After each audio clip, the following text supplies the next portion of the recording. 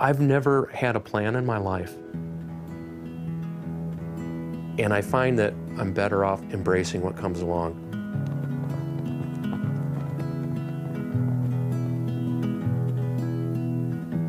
Minnesota is a very modest state of mind.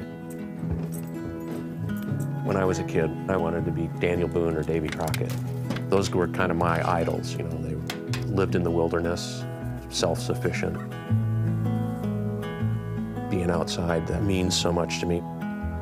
I like to paint landscapes because it's a way for me to bring those experiences with me.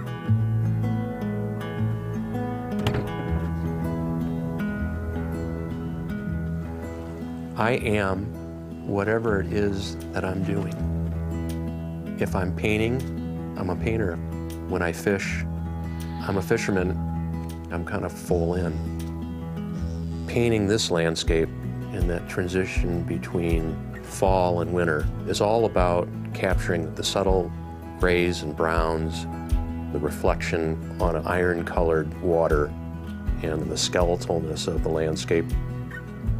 You can actually see the folds of the earth and see what's revealed once the leaves are gone. That's the beauty of painting a landscape in Minnesota.